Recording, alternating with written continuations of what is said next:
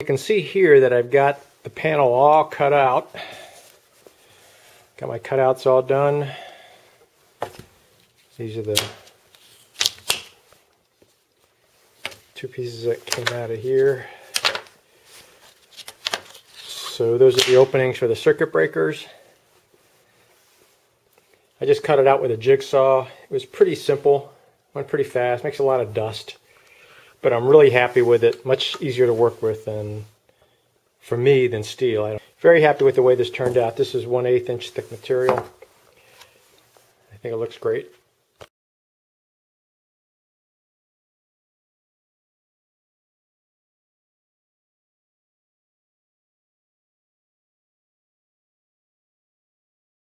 So here's the electrical panel I made in place. Now I have to put the final cover on.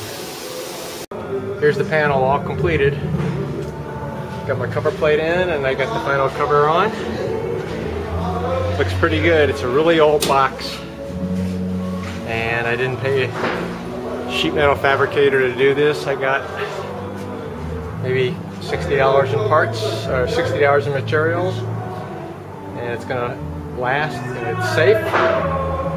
So maybe if you found this helpful or interesting, please subscribe to my channel. Thanks for watching.